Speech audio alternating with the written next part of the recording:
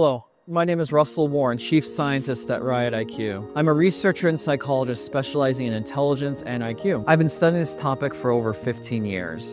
I earned my PhD in educational psychology with an emphasis in research, measurement, and statistics from Texas A&M University. For 10 years, I was a psychology professor at Utah Valley University and have published over 60 scholarly articles. Today, I want to introduce a project our team has developed, the Riot, or the Reasoning and Intelligence Online Test. It's the world's first professionally developed, fully online test available to the public. Most intelligence tests are required to be administered by a psychologist or another professional with advanced training, making intelligence testing out of reach for many people who want to know more about their cognitive functioning. We built this test because we believe that intelligence testing is ready for modernization and should be globally accessible to researchers, psychologists, neuropsychologists, professionals from other disciplines, and the general public. We have endeavored to make the Riot the best possible intelligence test within the limits of online proctoring. The Riot consists of 15 subtests grouped into 5 cognitive abilities, known as indexes. Each index consists of 3 subtests, which all contribute to that specific index's score. There are 5 index scores: verbal reasoning, fluid reasoning, spatial ability, working memory, and processing speed. All 15 subtests contribute to an overall IQ, which is a score that measures a person's general intelligence. Most of these subtests use tried and true question formats. The Riot builds on over 100 years of intelligence research to ensure that examinees have a scientifically sound test. But the Riot is not an old-fashioned or traditional test. The test is enhanced by the latest developments in open science, and it introduces a continuous test development philosophy, which makes the test responsive to the needs and expectations of the 21st century. We will always be iterating on the Riot to make it better every day. Weekly, monthly, and yearly updates will occur to fine-tune and continually improve the test and ensure it remains up to par with current innovations. The 15 subtests cover a variety of tasks, ranging from verbal questions to visual puzzles on a computer screen. Having various tasks on the Riot ensures that its IQ scores do not favor one type of ability. For example, a test consisting entirely of verbal tasks would not measure the full breadth of intelligence, and someone with spatial ability strength would be at a disadvantage in such a case. Instead, the Riot consists of 15 different subtests that balance out one another, which makes the overall test more accessible and fair to everyone. 15 subtests may sound like a lot, but the total testing time for the full Riot test version is only about 1 hour. The Riot gives a total of 21 scores to examinees, 15 subtest scores, 5 index scores, and an overall IQ. The global IQ scores for the Riot range from 70 to about 145, which makes it appropriate for 97.6% of the population. On this scale, 100 is the average for the population, and slightly over 2/3 of people have scores between 85 and 115. Index and subtest scores are reported as T-scores, with a range of 30 to 80 and an average of 50.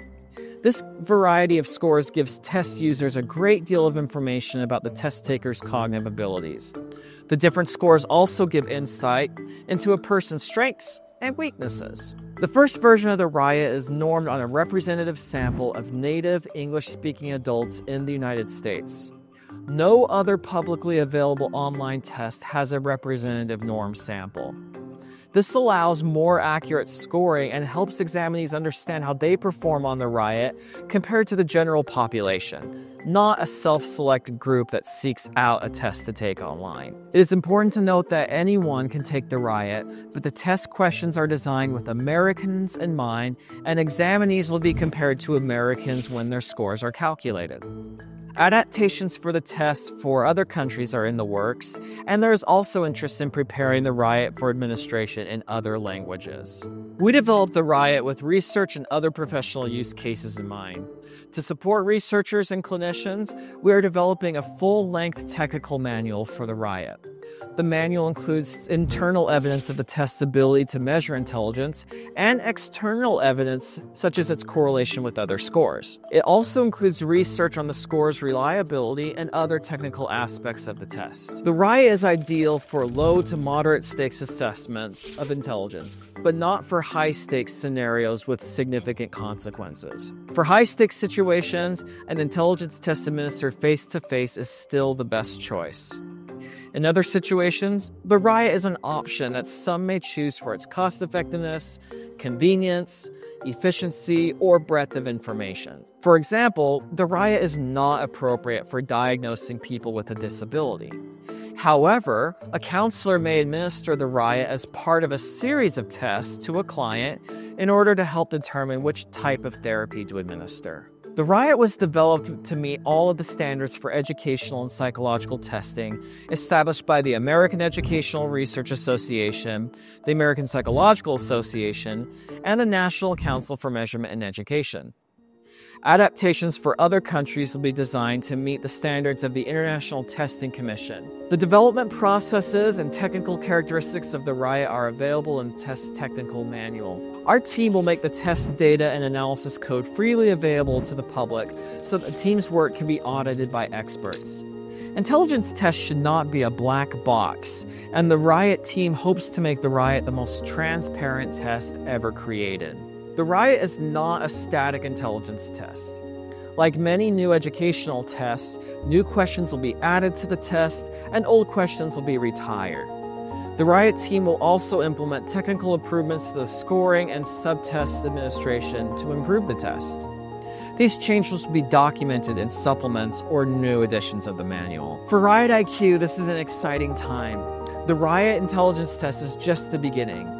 While we are launching with just one American intelligence test, the possibility of administering intelligence tests in other languages in many countries and to new populations means that there is a bright future for online intelligence testing. We will eventually have the capacity to administer other psychological tests, such as vocational, personality, interest tests, and many more. So watch this space and visit riotiq.com and subscribe to our YouTube channel and social media accounts to get the latest updates about the Riot intelligence tests and other tests and opportunities happening with the Riot team.